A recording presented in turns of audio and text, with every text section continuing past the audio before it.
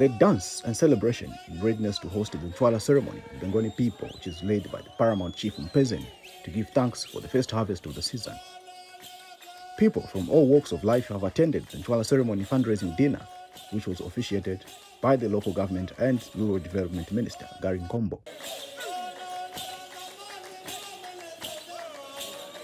During the event, Mr. Nkombo reaffirmed government's commitment to supporting and working with traditional leaders with view of developing the country. The interest and also aspiration of the Zambian people that we have no choice but to collaborate under your stewardship as traditional leaders. He further added that traditional ceremonies are not only a way of preserving culture but also demonstrates peace and unity in the country. At the event, various stakeholders came on board to support the 2024 Nc'wala ceremony by making contributions towards the venture.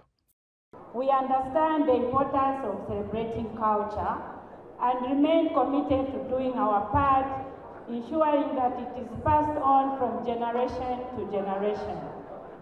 Therefore, we are committing 150,000 kwacha towards the Nc'wala ceremony. I have a message from the President of the Republic of Zambia, Mr. Nc'wala, who has donated 200,000 kwacha for this time.